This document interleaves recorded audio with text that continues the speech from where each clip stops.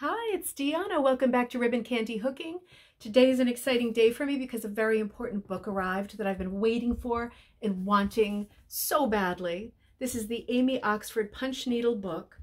This is the full title is Amy Oxford Punch Kneading Rug Hooking, your complete resource to learn and love the craft. So let's look at this book together and see what's in here. I'm going to cover this on coffee time in a few minutes as well, but I wanted to give you a view on this book versus her first book, which we talk about time and time again, which is called, both of these published by Schiffer.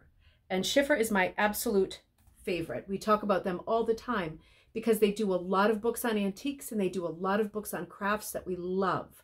So the first one was called Punch Needle Rug Hooking Techniques and Designs. And we refer to this on Coffee Time on our channel over and over and over because it has filled us with inspiration and history, right? This got us going on the history of George Wells and McAdoo rugs, the history of the punch needle. Super, super, super great resource. But now we have the new one. And this is coming out as a hardcover. This is now available on Amazon. I think it's still in pre-order stage, but you might as well put it in because I promise you're going to need this book. This is going to be big for people who are both rug hookers and punch needlers. So let's see what's inside this that makes it different than the first Amy Oxford book. I'm going to show you some pages as always, but I'm not going to show you much of it because I want you to get it. You're going to love it and you will never regret getting it. It is filled with ideas and it's a beautiful format too.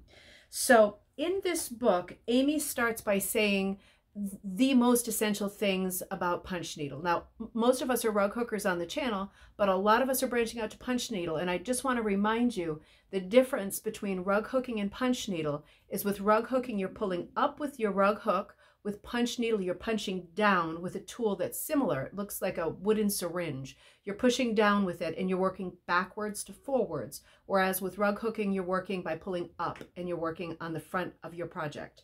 So punch needle is different, but it's very similar. You're also using either wool strips or yarn.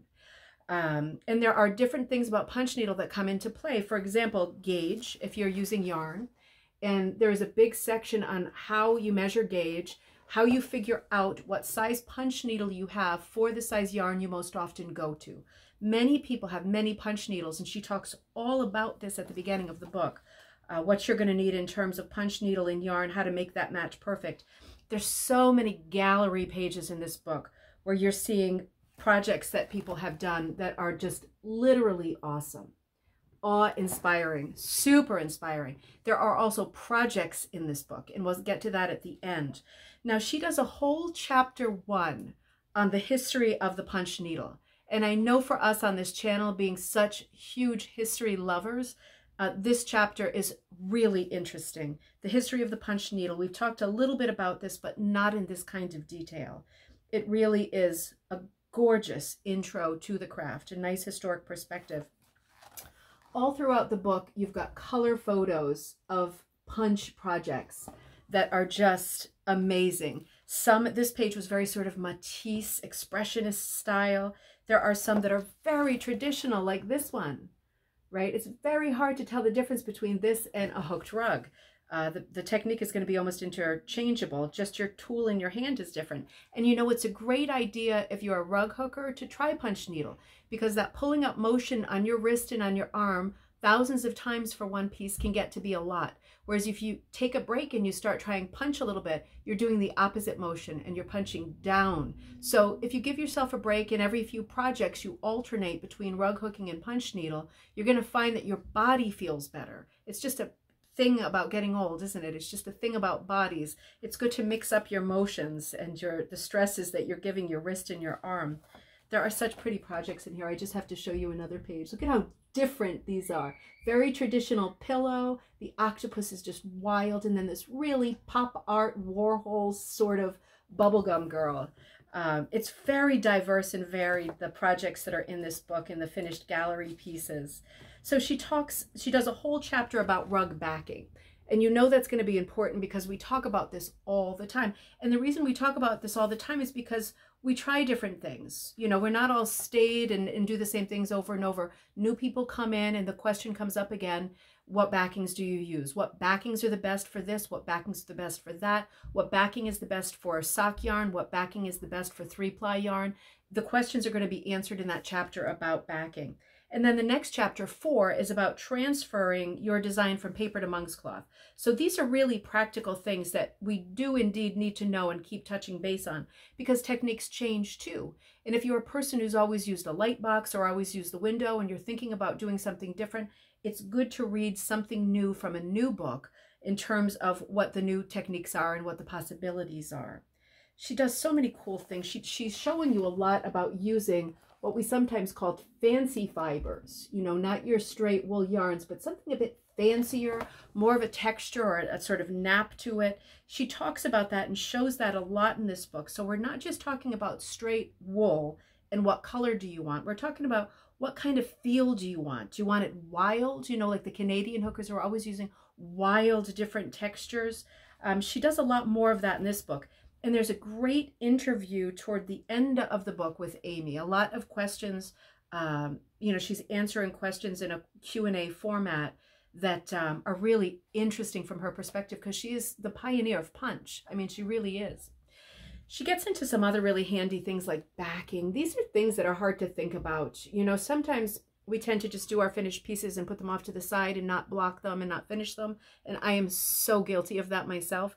But, you know, when someone's telling you right way, wrong way, and showing you a diagram of what's right and wrong, I mean, it just makes you wish that everything in life was that simple, that someone could show you a picture of the wrong way and then show you a picture of the right way. So you just go, in the hurry that we're always in, oh, okay, I can see what the right way is. It's very helpful. Chapter 9 is all about the punch needle sizes. And again, this is something we talk about a lot.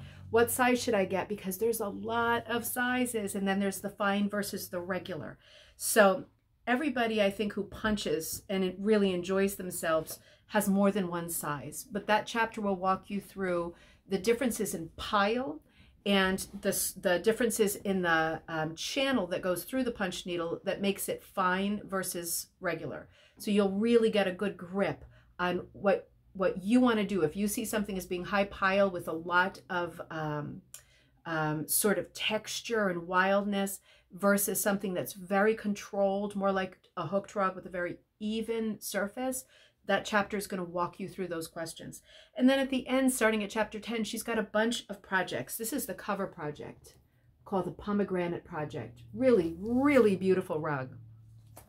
And she's got patterns for these, and she tells you exactly what you need. She tells you this in this book because we know when we're measuring for rug hooking, you need about 4 times more wool than the surface that you're filling, the space that you're filling. It's going to be different with yarn and with punch needle. And it's going to be different really from needle to needle in terms of size, how much you're going to need. So looking at these projects and looking at her diagrams for how to judge how much you're going to need in terms of supplies, yarn, to complete a project, whether it's one of the ones in this book or one of your own, it's going to be really helpful to have that gauge in your head so you're not overbuying. Nothing is cheap. You don't want to overbuy. You want to be sure you have enough, but not be ridiculous, you know, because projects are typically quite small unless you're really ambitious and you're doing the full-size rugs. And if you are, good for you, right?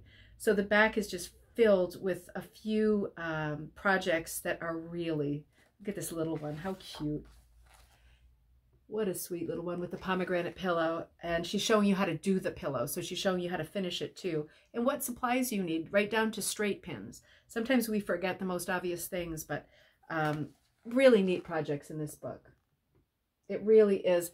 It's very different than the first book. There's a lot of information that crosses over and a lot of projects I'm not showing you so you can be in suspense for when yours comes. The gallery is just over the top. It's over the top. You're just... Once you all have yours and we can look at them together, we'll just ogle. There's a whole chapter on using strips of fabric. So that's really helpful because if you are also a rug hooker and you're thinking about switching to punch altogether or occasionally, you want to use your strips. You don't want all that expense to have been for nothing. You want to be able to use your strips, thin and wide ones, to punch with too. So this chapter is going to be about how to use those strips. That's extremely helpful. And then toward the end, she's got repairing and cleaning, sort of the restoration stuff that we sometimes have to do. And then at the very end, she's got chapters on, you know how much I love him, George Wells. And it's slightly different information, but it's a lot of different pictures. So pictures that I've never seen of Wells rugs, and we've covered George a lot, and I do love him. And another chapter on the McAdoo rugs. And we talk about the McAdoo rugs from time to time because they're so often popping up on eBay. Such an exciting history, but a little bit different information and certainly different rugs. In an interview at the end with McAdoo, and then her conclusion. So this really is, I love both of these books. I recommend both of these books. They are very different. I would not pick one over the other. I like having both. This has a lot of gallery stuff in it. It's very detailed how-to. It's very detailed. This one is also sets you up really well for how-to. They're very different. It's apples and oranges here. So, you know, the things that are in this book, there's a little bit of an overlap, but in general, if you're able to, make sure that both of these books are in your collection because they're both really good inspiration books. And you know, there are a lot of rug hooking books, but there are not a lot of punch books out there. And this book is covering technique, how to get started, what's right, what's wrong, and the history of punch needle. So this is a huge thumbs up, as we knew it would be because we love Amy Oxford. I hope that was helpful. If you have any questions, check the Coffee Time videos because I'll be looking at both of these books from time to time ongoing. And otherwise, check out either Amazon. I'll put an affiliate link for Amazon on this video, but also just have a look when you have time at the Schiffer website because they have a lot of books on history, on antiques, and on crafts. And it's a lot of stuff that you might not just see in your typical searches. It might be something when you have a minute and a coffee that you want to just go through and check out their titles because half of my bookshelf, honestly, is Schiffer books. It's all interesting and it's all high quality books and they are not expensive. The price is always right. Have a great day, everybody. I'll see you soon for Coffee Time.